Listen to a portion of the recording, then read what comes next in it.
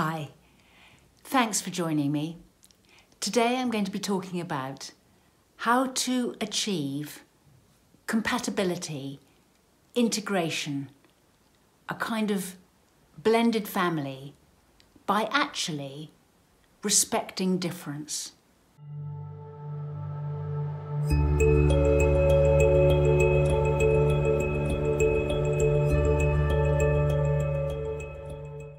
Hi, I post once a week, so subscribe to my channel and hit the notification bell and I'll let you know every time I post. When we come together as a step family, it's very easy to think of you want one big happy family.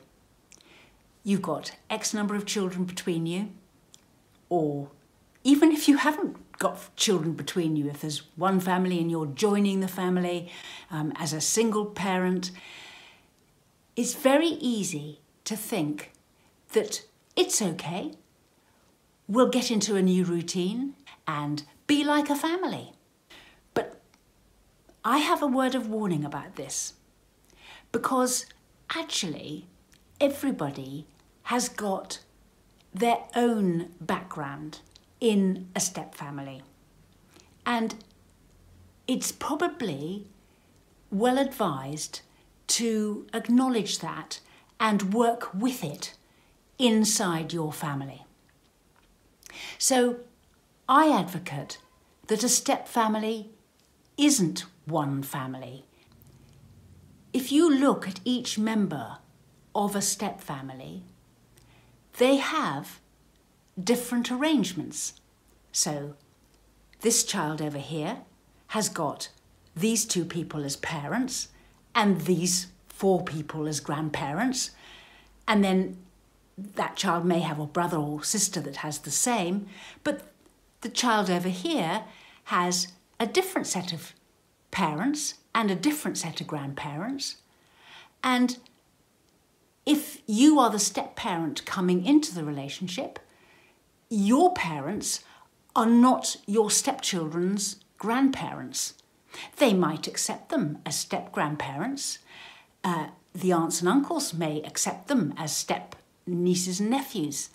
And I think that's where the word bonus comes from, because they're additional and helpful and good news.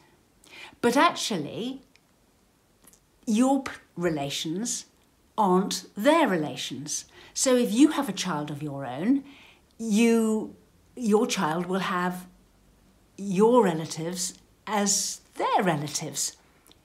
So what I'm saying is that when you start off on a step family, it's probably quite important to keep the divisions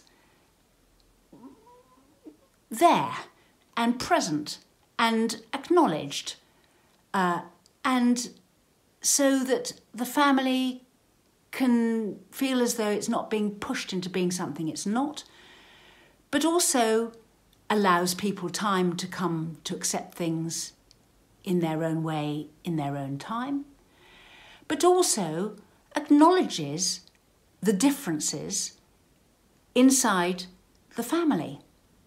Just by keeping the difference alive in your step family, I think is key to its ultimate, quicker success.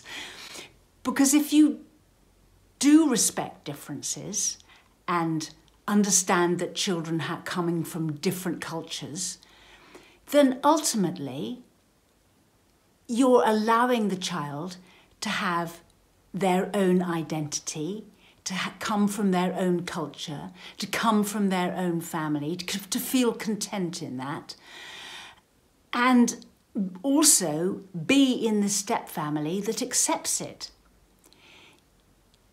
The alternative is to sort of want the child to almost forget their origins and think that your child is their sibling, and it introduces a kind of, well, is my culture not as good as yours? Do I have to be like your child to get acceptance?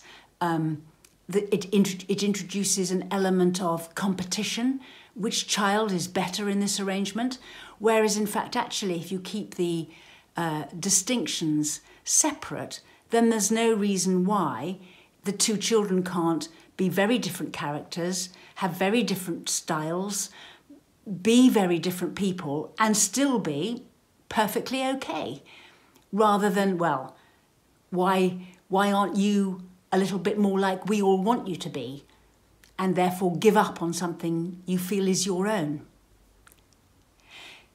That way, by recognising that in a step family, everybody comes from a different perspective, can help you work together better and more harmoniously. I run workshops, sessions, an email response service. We write booklets. The links to my website and social media are in the description box below.